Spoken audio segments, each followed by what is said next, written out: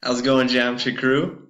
This is your guys' first ever flipped classroom experience. I'm speaking to you from the internet. Alright, today we're going to look at 1.3 measuring segments. Alright, first part of 1.3, the ruler postulate. All that says is every point in a line can be paired with a real number, and that makes a one-to-one correspondence. AK, if you have a ruler, you can assign a number to each part of it, like a ruler does, and that's all it says. Alright? The ruler postulate says that I am the ruler, and I postulate that. Alright. What the ruler postulate allows you to do is to find the distance between 2 points. Alright? Now this is going to be really hard. To find the distance between 2 points on a straight line, you take the bigger coordinate and you subtract from it the smaller coordinate. Alright, I was lying. This is one of the most basic things we're going to do. Now, don't let this definition scare you, because the definition is it's the absolute value of a minus b. Now, absolute value makes anything that's negative positive, because absolute value means distance. You don't say, I dug a negative 7-foot hole in the ground. You dug a 7-foot hole in the ground. I don't know why you're digging holes in the ground. But the way I always say, take the bigger number and subtract the smaller number. If you do that, it's always positive. It's just remember, no negative distances. All right. Let's look at some examples. So they're asking for UV and SV. Okay. So UV, there's no line on top of it, which means they want the length of UV. So I'm going to look down here, and I see U is at the point 10. V is at the point 14. Now, if you use the book definition, you do 10 minus 14, absolute value of that. So 10 minus 14 is negative 4. Absolute value of negative 4 is 4. That's not the way I roll. The way I roll is my bigger number is 14. So to find distance, I take my bigger number and I subtract from it my smaller number. So 14 minus 10, that gives me 4. So UV equals 4. Now, if you really get stuck and forget how to subtract, you could just go 10 to 14 to 4. There's 4. That distance is 4. All right. Now to find SV, too bad I didn't make you find SV, SU. All right, anyway. SV, so V is 14, right? I have that written up there. And S is negative 4. So now what's my bigger number? Well, V is because it's 14. Negative numbers are always smaller than positive numbers. So I'm going to go 14 minus negative 4. I subtract a negative. A bad thing happens to a bad person, and that's a good thing. And I get 18. So the length of that is 18. And you could count through that as well instead of doing the subtraction. But just, it's big number bias in the little number, guys.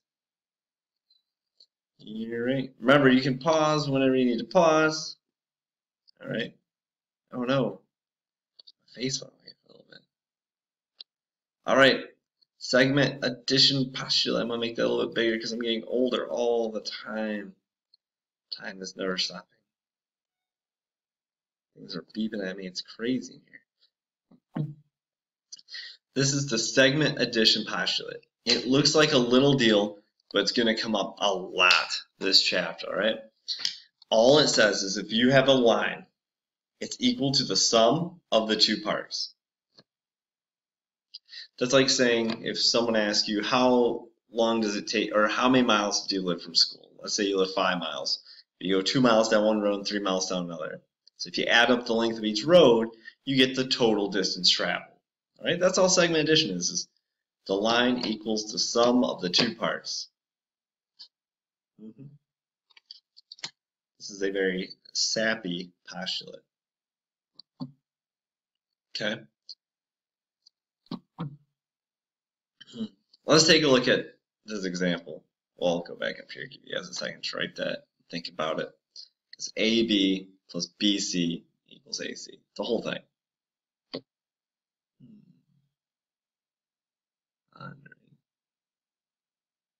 Alright. All right, we have a diagram, and they give us something. They tell us JL is 120, and we need to find JK and KL. Okay? So the whole thing, JL is 120. So I know the whole thing, but I don't know each piece. But according to my postulate up here, JL would equal the sum of my parts. Right? So it equals JK, just kidding, plus KL. Right? So now I'm just going to plug in what I know from the screen. See, I'm pointing at the screen. It looks like I'm pointing at you, but I'm pointing at the screen. So JL is 120. JK is 4x plus 6. Again, I'm just plugging in what I know about JK. Alright. Plus KL was 7x plus 15. And again, I'm just plugging in what I know. I got all these from that. I'm not scribbling it out, I'm highlighting. Hey, that went terrible. Now I'm highlighting. Alright, now it's time for some good old-fashioned algebra. So I get 120 equals 4x plus 7x is 11x. 6 plus 15 is 21. I'll subtract 21 from both sides. So that's 99 equals 11x. Divide both sides by 11. I wrote 10, silly goose. So there you go. 9 is my x. I'm done, right? No, you're not done. Don't be silly. Guess what were the length of each segment? So what I have to do is I'm going to have to go through and plug in 9 to each of those. So JK equals 4x plus 6, right? So I'm going to plug in 9 for my x, because x equals 9. I know that. I did that. I mathed it real hard. So it's 36 plus 6 is 42. So JK is 42. Now, there's two ways you can find KL. One way is if JL is the sum of the two parts, then 120 minus 42 would give you KL, right? Or I could do the KL equals 7x plus 15, and I plug in my 9 again. Sorry, I got itchy leg. So that's 63 plus 15 is 78. So those are my two answers. And do they add up to 120? 42 plus 78, 2 plus 10, 1, 8, 12, 120. Yay!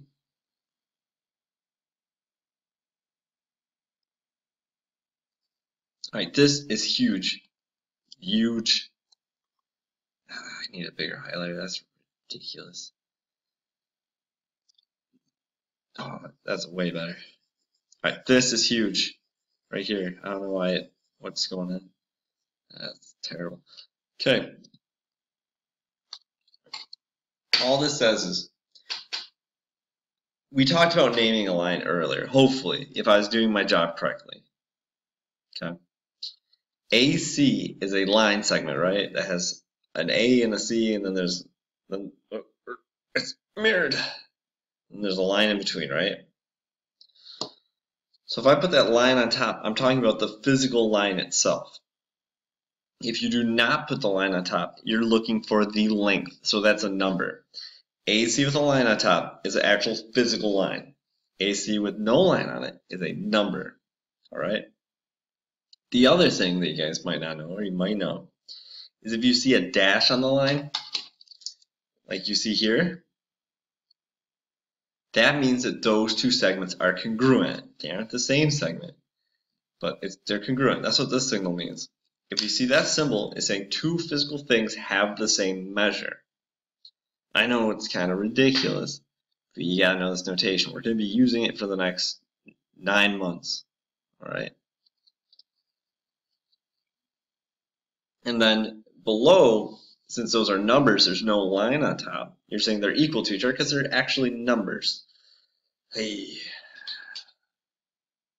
Yep, we'll talk about that more all year. All right, so a question you might get asked are these segments congruent? All right, oh, there's way too much work here. Way too much work. Ah, my face. I can't feel my face when I make the video. We're just, yeah, oh, well, you guys can deal with it. So we need to find out if two segments are congruent. So what that means is we have to find AC and BD. That means we have to find the measure of them. Now these guys did the book definition. I would have done A is -2, C is 7. So I do C is 5. 5. I would have done 5 minus -2. Bad thing happens to a bad person. It's a good thing. That's 7. And for BD, I would have went from 3 to 10. So 10's my bigger, minus 3 is 7.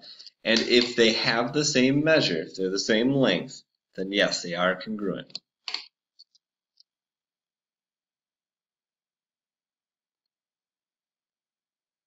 All right, last slide. We're almost there. Sprint, sprint, sprint. A midpoint takes a segment and it cuts it into 2 equal parts, which makes sense. All right, midpoint, middle point cuts in half. Now, if you have a line that cuts in half, that's called a segment bisector. Bi means 2, sect means cut. So it cuts into 2 equal parts. All right. So whenever you see midpoint, it cuts the line in half. And whenever you see bisector, it cuts in half. For angles and for segments. That's going to come up next lesson. All right. Bisector cuts in half, midpoint is that point that's halfway. So let's do our last example. TUV. So U is the midpoint of TV. Well, our TU, UV, and TV. Well, UV is a ray that can cause skin cancer. All right, that was not funny. So here we go. So U is the midpoint of TV. Notice I didn't make any jokes about like episodes or shows or whatever you young folks are watching nowadays. Okay, it's the midpoint. So if it's the midpoint, it cuts that segment into 2 equal parts. So TU is congruent to UV. All right, so TU is congruent to UV. So if they're congruent, that means their measures are equal. So I can take and set this equal to this because they're equal. They're the same measure. So that's what I'm going to do. Then it's good old algebra time. All right, so I'm going to add 1.